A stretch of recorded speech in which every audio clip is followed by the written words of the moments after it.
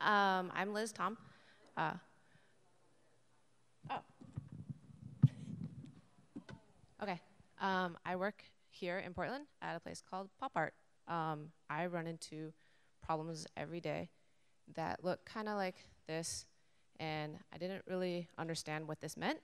I just knew that every time I had an error, people were like, oh, check out the stack trace. So I was like, okay, and that's a lot of stuff. Um,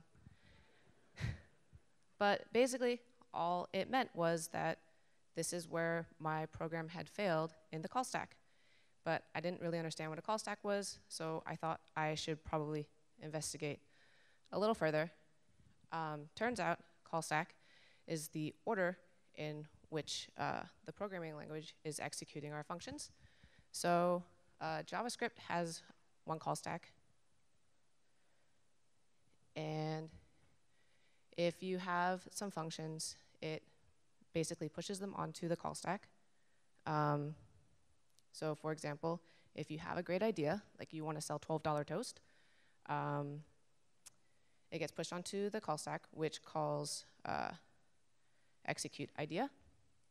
And then that calls make money, which calls console log.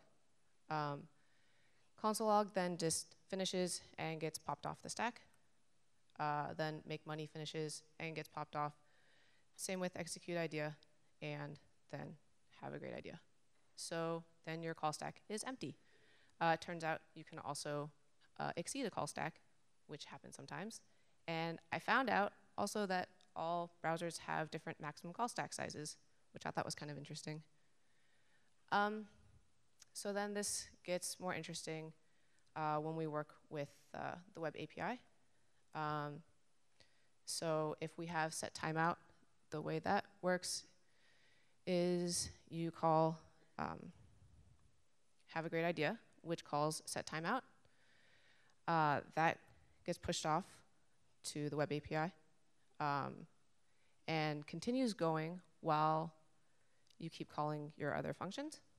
So it's going to finish at some point, and it gets put into the queue. But it's not being executed yet, even though you think it should be called, but it hasn't been called, because it needs to wait for the stack to empty. And when the stack empties, it can be pushed into the stack and executed like all your other functions would be. And that is why I guess I was always told not to use set timeout to count on time, because you don't know how long it's going to take for your stack to clear before it goes. So it's really the minimum time. If you're interested in learning more, I found this really cool resource when I was researching this. This actually will show you how this all works in a little web app. So that's it.